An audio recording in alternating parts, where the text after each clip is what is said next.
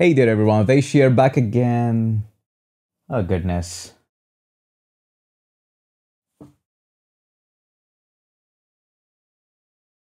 Okay, seems like I need a new haircut, but I'm not ready for it, so bear with me. Hey there everyone, Vaish here back again with another video, and in this video, this is actually a second attempt to record the video.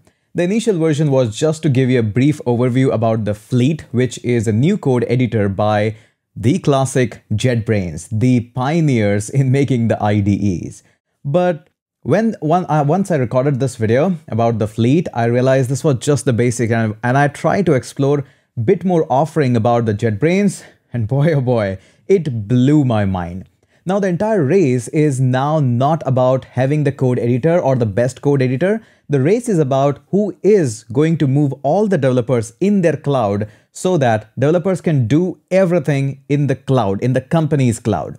And JetBrains is not the only one in the race. There are a couple of more. So I'll talk about them in the later on videos. This video, I want to focus about what are the JetBrains offering. And by the way, this video is not sponsored at all. This is something I found as a regular analysis that I did just recently on the JetBrains and the Fleet. So without further ado, let me bring you onto my desktop and let's talk about what are the offerings. And we will have surely a little bit descriptions and details about the Fleet, which is a new challenger for the throne of the VS Code. But let's go ahead and check it out. And before we go there, let me clearly tell you this, that all those people, there are a lot of videos around the YouTube which says now that the VS Code is going to be dethroned by the Fleet, the new editor by the JetBrains. But I think this is too early to say. And yes, of course, you should keep an eye on what Fleet is doing, how the progress is being made, because this was also a case earlier in the time when Atom was there or Sublime Text was there.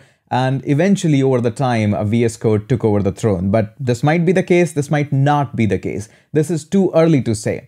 This product is not yet released publicly available in the market. It's just a public beta right now. Even there are no plugins right now, and which are the heart and meat of every single editor.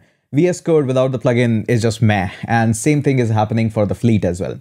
Eventually, as Fleet opens up more ability to the developers so that they can bring in more plugins, or maybe the ability to import all the plugins from the VS Code environment into this one, we'll see how that floats around. But right now, let's go ahead and take a look on the Fleet first so that you can have a little bit of idea about what I found out, my thoughts around it, and maybe you can also take a decision on that. All right, so moving up onto the computer, the first thing that you're going to notice is this is how I search for JetBrains Fleet. And a lot of people might be complaining the way how JetBrains Fleet is being downloaded, because it's not something like you can click on it and the download will start. It will actually take you to download the entire Toolbox app. Now, Toolbox is really simple. It just is the JetBrains. They make like crazy lot of softwares, and especially the IDEs. And this is the way how they allow you to download their application. There's a whole list of it, just like in the Adobe Creative Cloud of Suite. And you can just pick your software, which one you want to install, which version you want to install, which is really important for the organization because they don't want to jump into the newer and the latest version. There might be some bugs, there might be some crashes. So once the things are vetted out and tested out, then only they want to move into different versions. So obviously JetBrains knows this. They have been handling the organization for like longest as I know. So you download it. Once you install it, really simple install for anyone. Then you simply go up at the top and this is the toolbox that they give you. So JetBrains has a lot of products. IntelliJ, Android Studio, of course, we all know about it. WebStorm, PHP Storm. There's a lot of them available here. Now, obviously, you'll just go directly into the Fleet and you'll install that. First, we'll talk about that and then I'll walk you through that. What made me so exciting and where this is all going ahead in the market. So let me just go ahead and minimize this. We'll talk about this later on. And let me just fire up the Fleet. So this is the Fleet app. And this will take probably just a second. And right now, this is obviously super fast. And this is not impressive to me.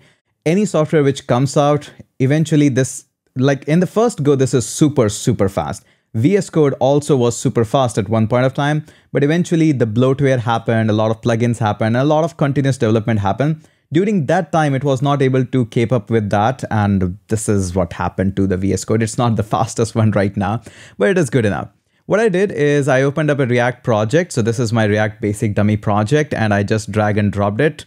And this is what it opens up directly out of the box. So this is what we see. And this is the basic first look. Let me go ahead and expand this up so we can have a full real estate on the screen. I really like the clean and the minimalistic look of it. Really simple. The keyboard shortcuts, the keyboard bindings are really nice. You can have a command 1 on and off. You can have command 2 on and off. So I can just play around with the keyboard. The keyboard binding is really impressive on the very first go. If you're working on, let's just say app.js, so you open up the source and you can just go ahead and say, I want to work on app.js. And suddenly you want to jump into the terminal. All you have to do is press command 2 and you are into your terminal. You want to hide the terminal, press it one more time and it hides up. So that is really nice. By the way, these bindings are also available at the top. So this is the first thing I noticed because obviously I have to work a lot in the terminal. I also like that it picked up the default font, which was available in my system, and it was all up here. Now, this is something which I'm not impressed about because let's just say I want more of the indentation up here. I have to go ahead and manually do with this. Maybe for some reason, I want this indentation to be on the left of navigation bar. I cannot do it in the default mode. It brings it up onto the next line. So obviously some default settings needs to be changed. Nothing that I'm complaining. I'm not nitpicking here. This is something really basics up here. Okay, let's go ahead and open up the settings. So we can go into the fleets and preferences. And this is where you can change a lot of things. So fleet codes and everything. Themes, obviously, since it's not open for the developers, there is not much. I'm pretty sure eventually more is going to be available for you. So nothing to be worried about. The fonts and the themes, they all are fine. And you'll obviously jump into terminal. It by default gives you the font size, line height, what is the font that you want to use it. I really like it. This is the first thing I checked out.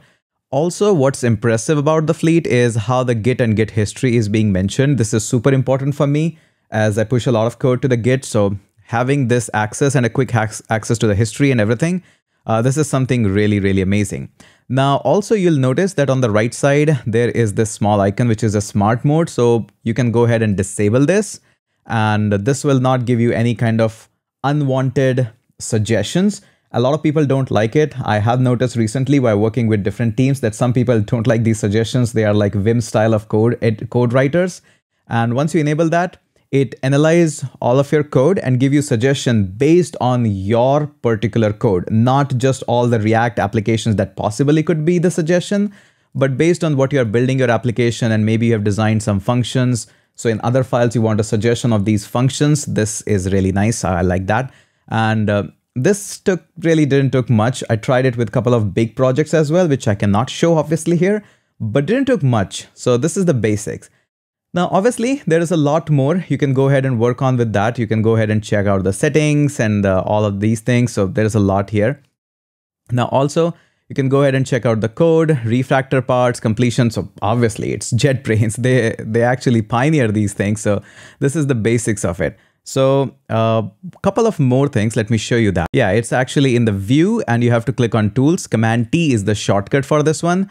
So there is a lot of go-to where you want to jump into the files, action. So I'm pretty sure this is the shortcut. If I'll be using Fleet for longer run, I'll keep this shortcut in mind. So Command T is for me, Control T probably is going to be for you. And you can go ahead and take a lot of actions about it. Just like in the VS Code, we have Command Shift P for opening the command palette. It's Command T. So there's a lot that you can go ahead and do here. There's also a lot of tools that you can directly go ahead and use that. Search text. You can hide these bindings as well. I like them here. It will help me to memorize a few of them. Okay, all right. So this is the basics. Again, there is not too much to explore about the Fleet. Yes, it's lightweight. There is no plugin as of now, but this is the first look. This is how it looks. But what caught my attention and why I removed the last video was because where this is all going on. This is all going into the cloud. So now the future is obviously, you know, it's a remote working. Everybody eventually is going to be remote working. And already majority of people are working remotely.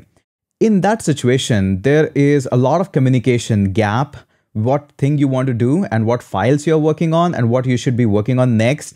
And if there is some problem or bug, which new fresher in your company might be facing, there is usually an internal documentation of the company, kind of an internal blog where somebody can read about it, maybe learn about the APIs, how to handle that, what is the recommendation about the company. So this communication is not so easy in the remote work and development. This is where JetBrains shines a lot. So you can notice this one here, which says start a session. I clicked on this and it says, hey, we have copied the session, but how you'd like to join. There is also a link to join the session and I can join the session. This will bring you to the spaces. Now, this is a killer thing about the JetBrains. So I opened it up And this is the desktop spaces, but this is not where it actually is something where you will get impressed about it. So let me walk you through. So let me open up my Google Chrome and let's go ahead and talk about these spaces. And this is something where things are going to be loving. I'm loving it. I'm pretty sure you'll also love it. So this is your dashboard. This is something where everything happens. So let me go ahead and open up and show you what JetBrains is trying to do with the spaces. This is something amazing. So space is a complete, I have gone through with this, so I should open this up into a incognito mode. All right. So Space is a complete software development platform, and this is a big statement already. So what they're saying that now you don't have to do anything on the premises on your system. You can have your Git hosting, code reviews, CI/CD pipeline, package management, even what version of IDEs you're using, what plugins are recommended by the companies, and the cloud dev environment. You can have your production maybe whatever, wherever you like, but you can have the dev environment directly up here. Awesome. Get documentation, file storage, issue chats. Like I was like, come on, can you give me this much of the things? And when obviously this much is coming up, I'll be looking up at the pricing, and the pricing is crazy. It says, hey, it's free. Free for a lot of searchable messages, a lot of application, 2,000 computation credits per month, which I think is a good enough deal. And then on top of that, this is $8 per active. For companies, this is nothing. This is nothing. And you can build 20 applications. There's a lot. So obviously this is impressive. As an organization, there is obviously a debate. Can you use it? Can you not use it? But I tried it. I tried it out and I saw that let's go ahead and see this out.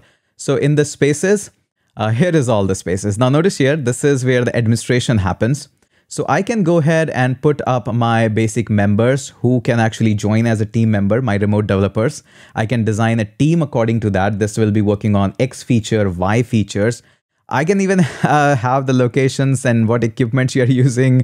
There's a lot of things. I can even, the most important part, impressive part is the dev environment. I can just go ahead and work on the dev environment and specify that this is the IDE we recommend. And that's the reason why Fleet came into the picture.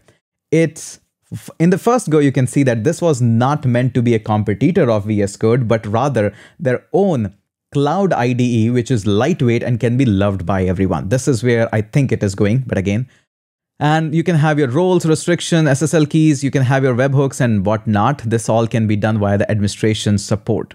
Now, what's interesting is there are a lot of projects that you can go ahead and make. I made a project about YouTube, so your people can work on this one. It will also create, you can create a new repositories and stuff.